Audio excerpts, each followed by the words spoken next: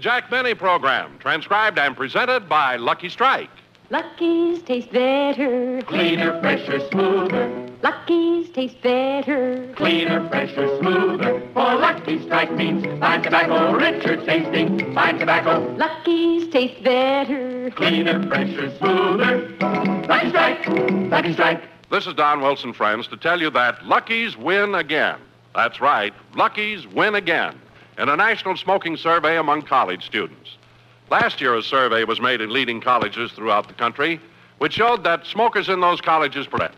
This year, another nationwide survey was made, a representative survey of all students. Based on thousands, this survey shows that Lucky's lead over all other brands, regular or king size, and by a wide margin. The number one reason, this year as last, Lucky's better taste. Yes, Lucky's do taste better. First, because they're made of light, naturally mild, good-tasting tobacco. And then, Lucky's are made better. Made round and firm and fully packed to draw freely, smoke evenly. Actually made to taste better.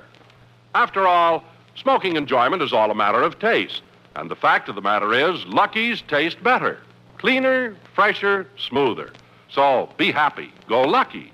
Get better taste with a carton of Lucky's. Be happy, go lucky, get better taste today.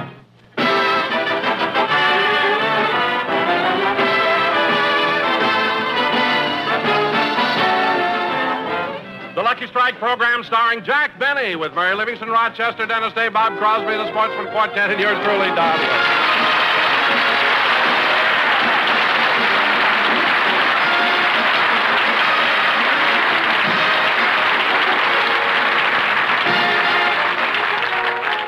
Well, ladies and gentlemen, in exactly 1/2 hour, Jack Benny will do his television show.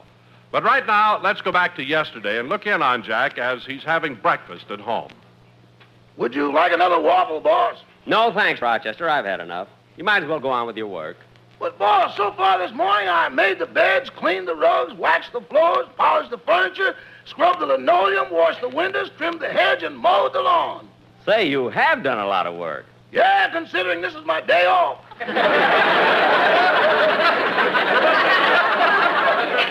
Oh, well, in that case, Rochester, I'll wash the dishes. You don't have to wash the dishes, boss. Didn't you notice I used paper plates? Oh, yes, I meant to ask you, why'd you use paper plates today? Because this is National Save a Wife Week. Well, what does Save a Wife Week got to do with you and me? Boss, my contract reads till death do us part, so I fall in that category. Oh, stop exaggerating. Who's exaggerating? When I first came to work here, I carried the vacuum cleaner over the threshold. Well, can I help it if you're sentimental? Anyway, don't make such a big... Rochester, what are you doing? Scraping the butter off your plate. Now, don't be silly. I hardly touched that butter. Put it back in the refrigerator. Okay. And that jam on the plate, that's enough for another meal. But, boss... And that slice of bread, that can be toasted. But can I throw something away? Why? We've had that garbage disposal for 2 years, and we don't even know if it works.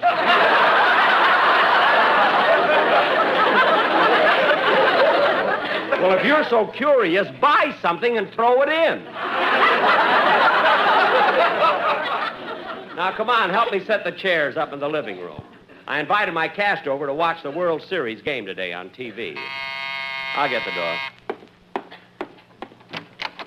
Hello, Jack. Oh, hello, Mary. Come on in. You know, Jack, as I was coming up the walk, I noticed that the fence the Colemans put up between your house and theirs looks a lot better now. Yes, the ivy has almost covered the barbed wire. You know, it's amazing it would grow with all that electricity. Yes. You know, Mary, I haven't seen Ronnie and Benita Coleman in a long time. Oh, I have, Jack. As a matter of fact, I was at a party at their house last night. The Colemans gave a party? Gee, they live right next door. Had I known it, I'd have dropped over. Well, Jack, it was the most unusual party. Really? The lights were out, the shades were drawn, and everybody had a whisper.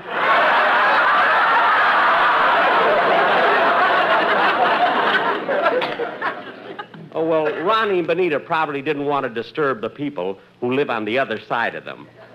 They were at the party. can't understand them not inviting me. Well, don't feel bad about it, Jack, because everybody who came to the party asked about you. They did? They asked about me? Mm-hmm.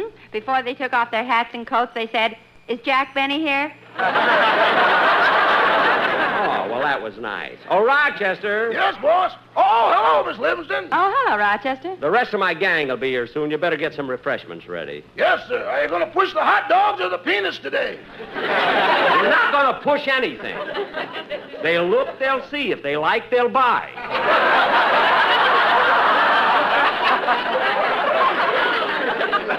Just have an attractive display. Okay. Mary, as soon as everybody gets here, come in. Oh, hello, everybody. Oh, hello, Dennis. Hi, kid. You want to make a bet on the World Series? A bet? Put up or shut up.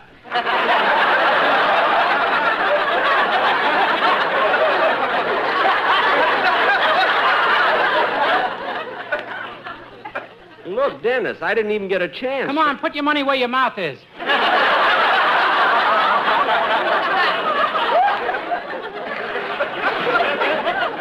Dennis, I'm trying to tell you I didn't get Oh, Jack, don't get yourself so excited. But he hasn't given...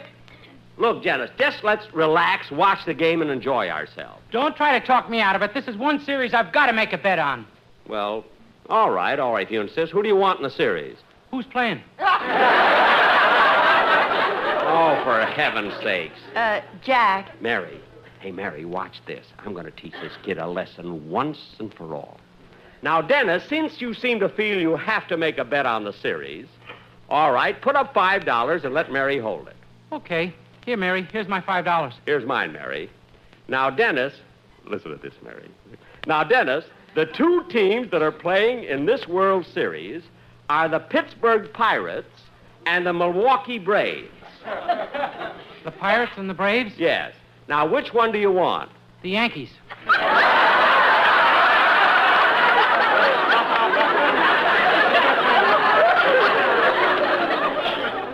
Dennis, you led me to believe you don't know nothing about baseball.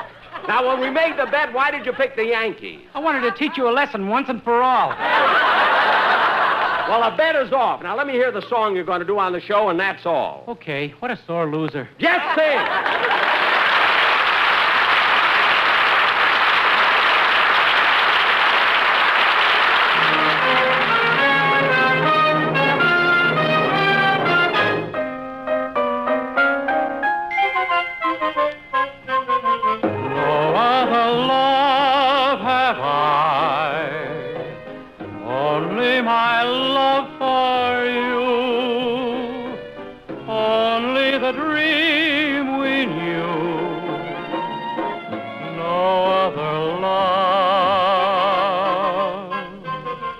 Watching the night go by, wishing that you could be, watching the night with me. Into the night I cry, hurry home, come home to me. Set me free, free from doubt and free from longing. Into your arms I'll fly, locked in your arms I'll stay, waiting to hear you say, no other love have I, no other love have I.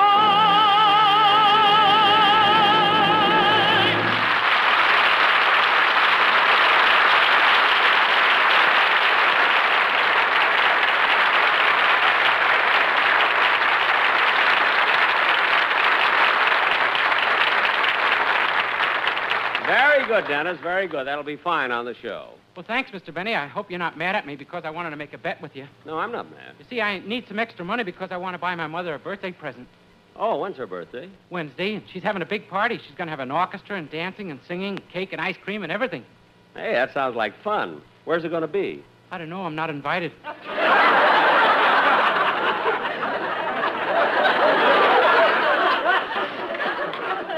You know, Dennis, I don't blame your mother, and it serves you right. You're such a silly kid that nobody wants you around. That's why they don't ask you anywhere. I was at Ronald Coleman's party. Dennis, you were invited to the Coleman's house? Is that right, Mary? Oh, yes, Jack. They even asked him to sing the theme song of the party. The party had a theme song? What was it? Whispering. Dennis,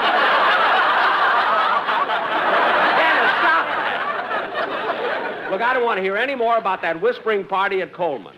Now, the kids, the game should be starting soon, so let's go into... Excuse me. Hello? Hello, Jack. This is Bob Crosby. Bob, where are you? I thought you were coming over today. Well, I was, Jack, but I'm afraid I'm going to have to stick around the house. You know, my brother Bing just got in from Elko, and he's staying with us.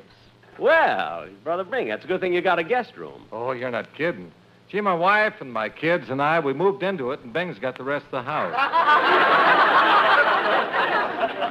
Well, gee, doesn't that make things a little cramped? Yeah, but you know Bing, he never complains. Oh, I know. Well, give him my regards, will you? I will. Must be nice having your brother around. Well, it is, but, gee, you have to do such strange things to make him happy. What strange things? Well, have you ever taken a bath in Minute Maid orange juice? No, I used to take a lot of baths in Jell-O, though. Well, I'm sorry you can't come over, Bob. Well, gee, so am I. Goodbye. Goodbye. Oh, wait a minute. By the way, Jack. Yes? I meant to tell you, I went over to the Center Grill the other night to see Frankie Remley and his Makes You Want to Sit This Dance Out orchestra. Oh, you did? Remley's orchestra, huh? Say, Bob, I'd like to ask you something. Since you lead an orchestra, too, I want your honest opinion. How do you think Frankie looks standing in front of the band? Oh, he looks wonderful, Jack. Huh? He was playing the guitar, and he had a big smile on his face. Gee, the only thing is that he might have been nervous or something, but, well, I thought his manner was just a little too formal. You mean he was stiff? That, too.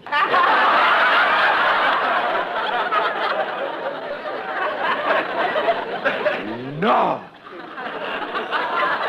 Well, Bob, the next time you go down to the Center Grill, call me and I'll go with you. I want Frankie to see me there. Well, then we better go early. Why? Well, after 9:30, everybody looks alike to him. Well, we'll get there. Oh, Bob, I gotta hang up. There's somebody at the door. Okay, so long. Goodbye. I'll get it, Jack. Oh, hello, Don. Well, hello, Mary. Thought I'd be the first one here. No, Dennis and I are both here. Oh. Oh, hello, Jack. Hello, Don. Hi, Dennis. Put up or shut up. Dennis, please. Don, do me a favor. Will you sit down? Where? On Dennis.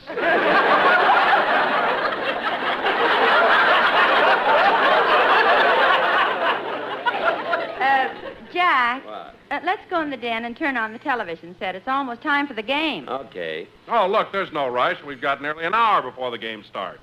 No, Don, I've got 5 minutes to 10. Oh, that's funny. I've got 9:15. Don, let me see your watch. Oh, for heaven's sakes. How can a man of your dignity go around wearing a Mickey Mouse wristwatch? You gave it to me for Christmas. Oh, yeah. That was a mistake. I meant to give it to Sammy the drummer. He can't tell time, and I thought he'd enjoy the picture. Well, kids, it's about time, so let's go in the other room and... Oh, now, who can that be? I get it. Hello, Jack. Leo DeRocha.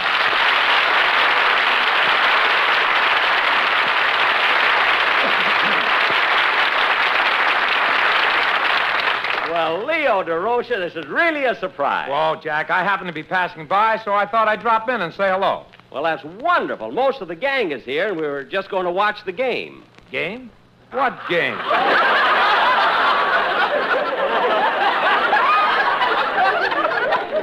What game? The World Series. The World Series? The season's over. Why do they have to squeeze in another few games?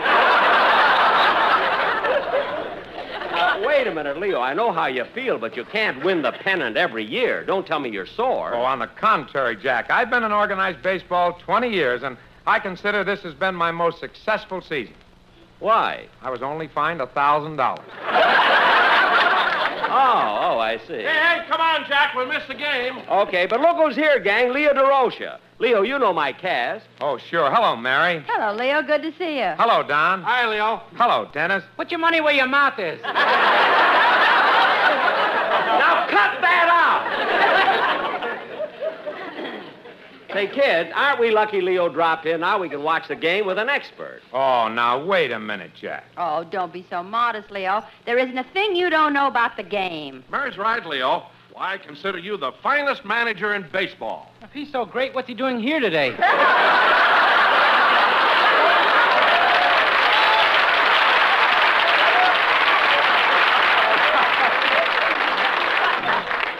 Dennis, but Leo, don't... Leo, don't pay any attention to him. He's always this way. Put up or shut up. Leo, please, don't pay any attention. He's always like that. For a minute, I thought he was being once too often. Well, he certainly acts like it. Oh, say, Leo, I hate to bring up a touchy subject, but what happened to the Giants this year? Well, Don, actually, we planned the same strategy we used 2 years ago. We figured to start slow and let the other teams get overconfident.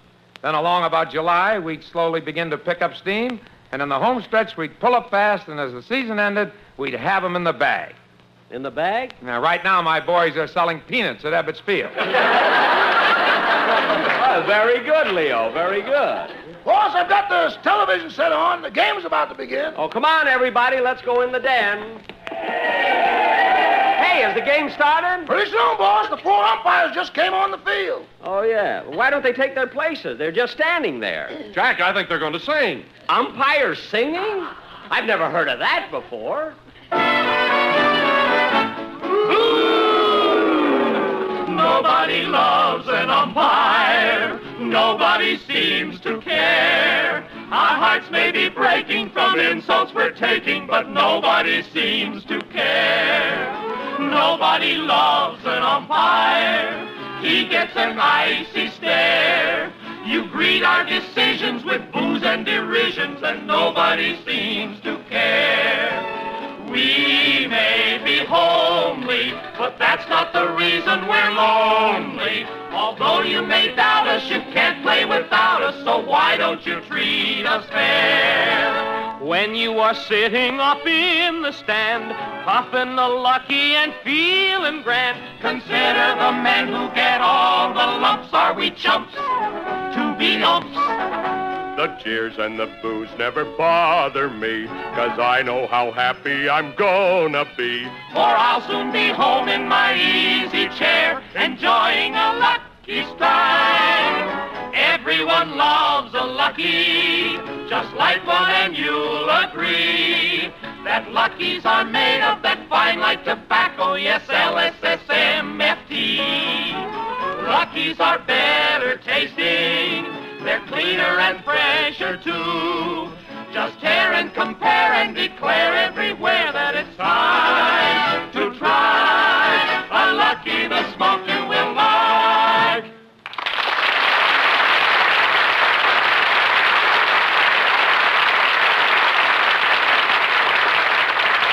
You know, that's the strangest thing I've ever seen. I've never heard of umpires singing. Have you, Leo? None of them ever sang to me.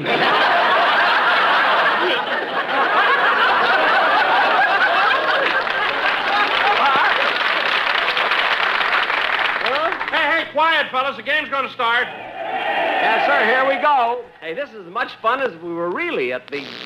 What happened? What happened? What happened? The picture went off. Oh, for heaven's sake, how do you like that? We'll miss the opening of the game. Don, you try to fix the television set. Okay. Now, I'll get it on the radio. Let's see what station it's on here. No, don't leave me, Rodney Quagmire.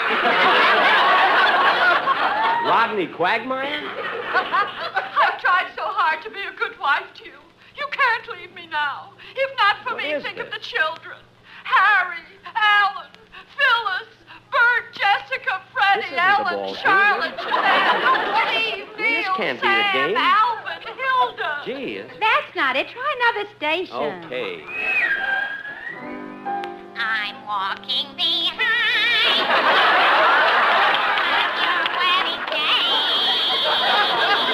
And I'll hear you promise to love me. Why can't I get the Love and game? obey. Though you may forget me. Isn't this awful? Where's the ball game? A long, long fly. Yes, a long, long fly. That's it. That's the game. If you have the long ones in your house, call the Acme Exterminator.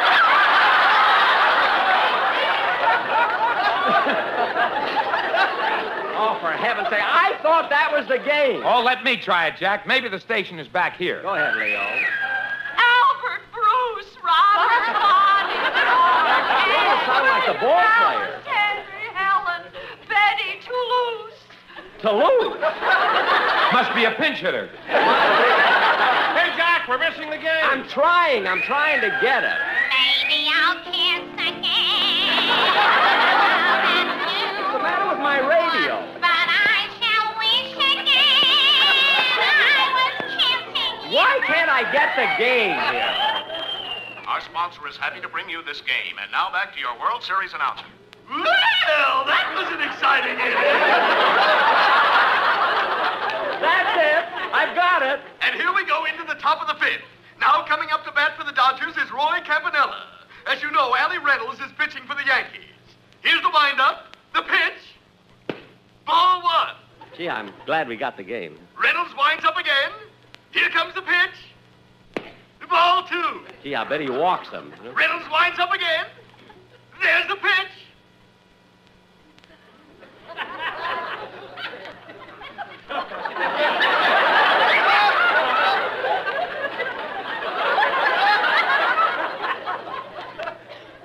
Strike! Reynolds has a wonderful slow ball. I would have loved to have seen that one on television. Don, hurry and fix the set. I'm working on it. Here's the next pitch. There goes Campanella running down to first, but it's a pop-up over the infield, and coming in to take it for the out is Sam Houston. Sam Houston? It was a Texas leaguer. And now, ladies and gentlemen, What's wrong with this set now? Milton, Harold, George, Barbara, heaven's sake. Peggy, and our eldest son who ran away from home, Rodney Quagmire Jr. Oh, I wonder what became of him. why can't I get this game here? yes, folks, Hodges is now on first base as the result of a walk. Gee, Hodges walked. And the count on Pee Wee Reese is 3 balls, no strikes. Here comes the next pitch. Ball four. Hodges advances to second. And as Reese goes down to first, he is saying to Hodges, I'm walking behind What's wrong with this radio? I want to listen to the game. All I can get is a crummy singer and some woman with 48 children. oh, we're here in a thrilling game of the World Series. This is your announcer, Rodney Quagmire Jr. And before we go on with the game, I'd just like to say hello to my tired old mother. Gee, if Mrs. Quagmire ever goes on This Is Your Life, it'll be an hour show. And now Duke Snyder is at the plate. Here comes the pitch. Snyder hits the first pitch, and it's going over the fence on the west side of the field. It's going, still going. Well, it looks like Snyder is bringing Major League Baseball to Los Angeles all by himself. God, he must really have hit that one. Jack, I got the television set fixed. Good. Come on, Leo, let's sit here. Okay, Jack. Let me get that set down. I know what channel it's on. if things go wrong here and fate is No, not on unkind. television, too. Look over your shoulder. I'm walking I'll try another behind. channel. Hey, that's it. Gee, and it's a nice clear picture, too. Yeah. Oh, look, the Yankees are at bat. Brooklyn must have been put out. Well, Well, that makes the count 2-2 on Rizzuto. You mean they have that same crazy announcer on television, too? Quiet, Jack. I want to watch him pitch to Rizzuto. Okay, Leo. Here we go. Campanella's behind the plate again. Preacher Rowe is on the mound. And here comes Whitey Lockman. Whitey Lockman? He's with the Giants. Peanuts, get your hot roasted.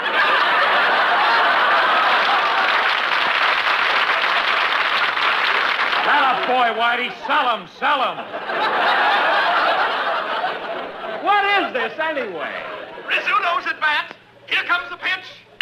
And Rizzuto lines one into center field. He's rounding first. He's trying to stretch it to a double. There he goes. Here comes the relay. Rizzuto slides, and he's out. Out? Yes, out. Why, you bum, he was safe by a mile. Don't tell me I said he was out. That's Leo. final. Go on, you haven't called one right all day. Oh, yeah? Leo. Don't tell me my business. You couldn't see that play if you were wearing Jack Benny's glasses. Leo, leave me out of this. Are you trying to insult me? Insult you? Why, if I was there in New Leo. York, I'd punch you right in the nose. That does it. I'm throwing you out of the game. What? You heard me. Get out. Out. Oh, yeah? Well, I'll fix you. Leo, put down that chair. Leo, don't smash my television. Leo. I've never been so insulted in my life. I'm going home. Walking behind you. Oh, for heaven's sake. Once, why can't I hear the World Series game?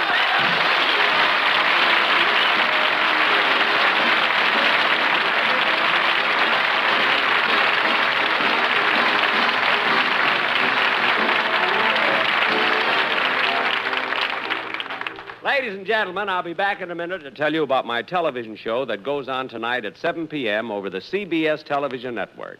But first, a word from America's foremost authority on etiquette, Miss Amy Vanderbilt.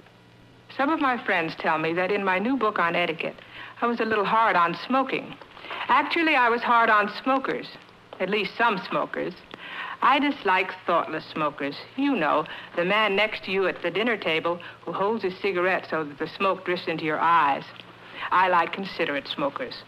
For instance, I like to know that my husband is considerate enough to carry my brand of cigarette, Lucky Strike. In smoking, as in etiquette, it is, after all a matter of taste.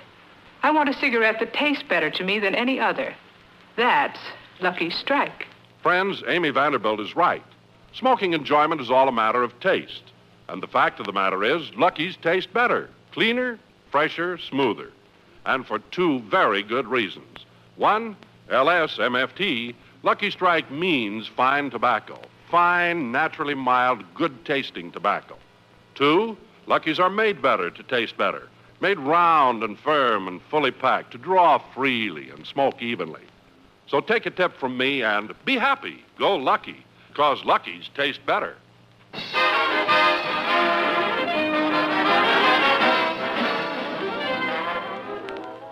Ladies and gentlemen, I want to thank Leo DeRocha for not winning the pennant so he could be on my show tonight. And incidentally, at 7 p.m., I'll be doing my TV show over the CBS television network. Say, Leo, why don't you come over with me and watch my television show? Leo, where are you? I'm walking behind you. Good night, folks. See you at 7.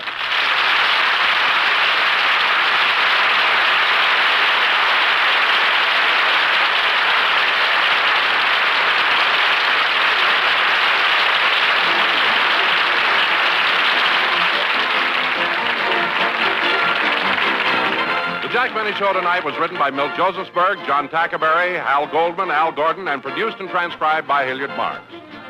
Be sure to hear The American Way with Horace Heidt for Lucky Strike every Thursday over this same station. Consult your newspaper for the time. The Jack Benny program is brought to you by Lucky Strike, product of the American Tobacco Company, America's leading manufacturer of cigarettes. This is the CBS Radio Network. You've been listening to the OTR Gold Network. Find more classic radio at otrgold.com.